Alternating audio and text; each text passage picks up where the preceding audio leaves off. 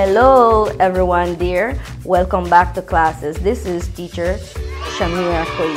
So today we're going to be doing something very fun and exciting in our science lesson. But first, let us sing our good morning song. So let's start. Come on, sing along with me. Good morning, good morning. Good morning to you. Good morning, good morning. Good morning to you. Let's learn and play and have some fun being here today. Alright, so now let's sing it one more time, but this time I want you to sing it a little bit louder. Let's start. 1, 2, 3. Good morning, good morning. Good morning to you. Good morning, good morning. Good morning to you. Let's learn and play and have some fun being here today. Alright, so that was a very good morning. And how are you guys? I hope that you are doing good just as I am. Alright, so today we're all going to be scientists. And I want you first to cover your eyes. Place your hand in front of your eyes, and I want you to be as quiet as possible so that you can listen to everything that is happening around you. Pay very keen attention to every single thing. Do you hear that? That's a dog barking. Can you hear that? That's a bird chirping. Can you hear those people laughing? Who can tell me what all of these things are? These things are called songs. And songs are all around us. Every day we listen to different type of songs. It doesn't matter what produces the songs. Songs are made the same way through vibration. Can anyone tell me what is vibration? Very good. You're very smart. Vibration is the back and forth movement of an object. Songs are created when object vibrates and send waves of energy to our ears. Alright, so now that we know what sound is and what produces sound, we are going to talk a little bit more of different types of sound. But first, I want you to listen carefully to these two types of songs.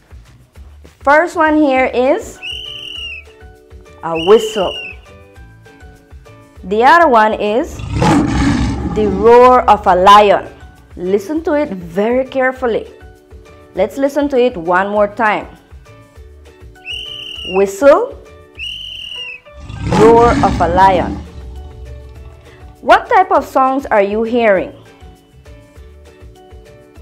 Alright, very good. You guys are very smart. You have your thinking cap today.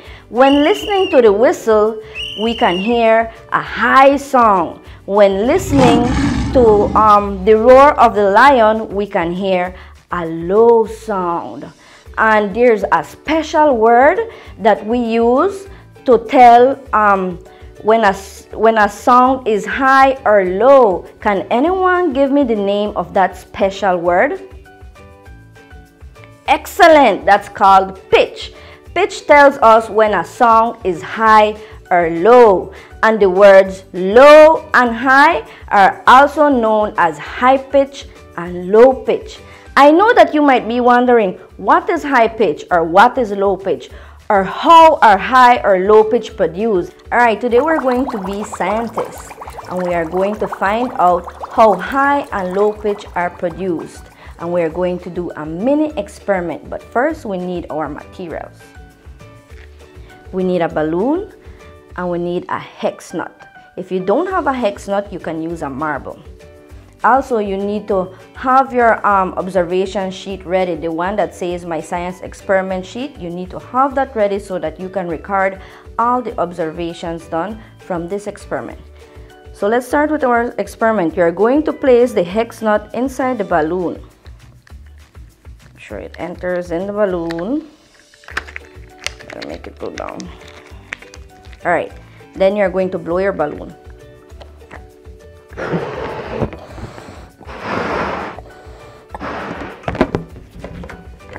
Then you're going to tie your balloon And remember that sound is made through vibrations. And what does vibration mean? Vibration means the back and forth movement of something, right? So we are going to start moving our balloon.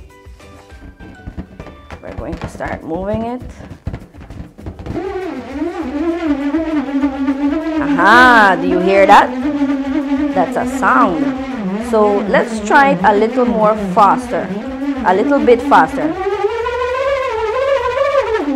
Let's go slower. All right, what is it that you are observing? What is it that you observe when the balloon is moving faster?